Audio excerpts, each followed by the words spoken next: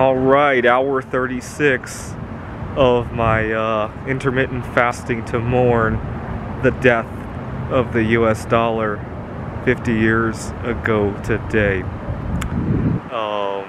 I experienced transitory pain when I was breaking the 24-hour barrier yesterday. I think that's what throws a lot of people off, but I feel so lightweight now, nothing can bother me. And I love it.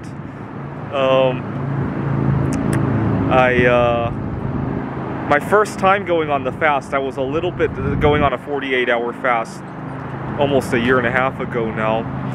I also was very pleasantly surprised at how easy it was once you break that one barrier at the beginning.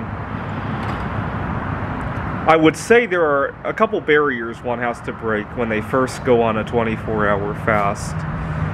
The first one is more of a habit breaking, right? People have a tendency to reach. I remember when I first started doing intermittent fasting, I had to make sure to get all the foods out of my desk at work, in my car, out of my bedroom, get it all out of there, because I would instinctively reach for stuff. I don't seem to have that problem anymore. I no longer have to hide things. That was the first thing that threw me a little bit at the beginning. I would say another big barrier relating to habits is the time of the day. People see certain time of the day, certain activities, and they instinctively associate that with food. I've broken a lot of those as well. It helps that I moved, right?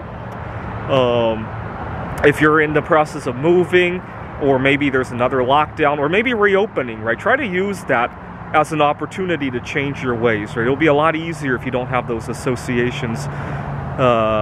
I think a lot of people misused the lockdown. They used that to associate it with binge eating and binge watching and all the other unhealthy activities, right? And then usually between hour 16 and 24 is usually the toughest part of the intermittent fast. Once you get past 24, usually things ease up quite a bit, and you'll feel like you'll never want to eat again, because you feel so lightweight and so carefree. And yesterday I talked about the financial benefits. Lately I've been going to the grocery store and realizing, oh my God, I have nothing I want to buy. I still go there out of habit and out of social interaction, you know. And then I realized, oh my God, you know what am I here for? And it's such a liberating feeling, right? Or I walk past, you see, it's hard for me to go to a restaurant because of dietary restrictions. So I go to the shopping mall and there might be 2 or 3 restaurants in the food court that I could even think about eating at. And I walk past them, oh my God, why am I walking here? You know, I don't want to eat. And it's such a relieving feeling, not only because of finances, but because of how clean your life can be, right? You don't have to worry about washing your hands, your electronics don't get dirty, the camera that I'm recording this on doesn't get dirty, and it seems to last a whole lot longer. And you realize you have a lot more time for other activities. You're not bogged down by having to eat, right? If I have to travel somewhere, right? Traveling is difficult because of dietary restrictions. Imagine I see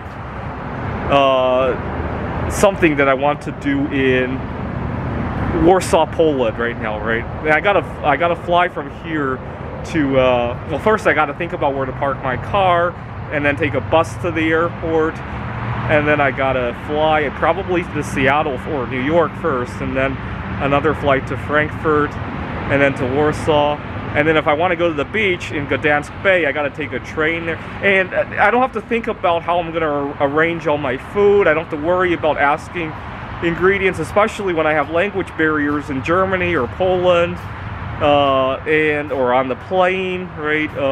Although I might have to ask the person sitting next to me to be careful not to spill their food on me. Sometimes that gets tricky, but that's a much lower barrier, especially when I'm relaxed from fasting. That's a much easier ask to make than to have to worry about what I'm going to eat during the trip, right?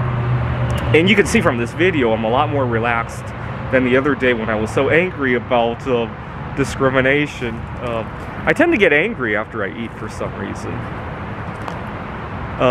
One of the reasons I initially started fasting, I never had to make use of this. I was worried that I would be forcefully quarantined and not have access to suitable foods. I have food allergies, I have autism, and I control it with my diet. See, one of my big fears in life is to be locked up and not have access to healthy foods, and then to leave the clinic or the hospital or whatever it is worse than how I came in, right? Maybe I came in with a mild case of COVID and I come out with heart disease, right? Or I compromise my immune system to the point that the COVID becomes much more full-blown than it has to be. You get the idea, right? That's a big fear of mine. When I was working up my fasting at the beginning, I remember thinking maybe I can work myself up to 2 weeks so that if I do get quarantined, I could even protest what they're feeding me there, right? Go on a hunger strike and all that, and be happy about it. Anyway, happy 50th birthday to the fiat US dollar.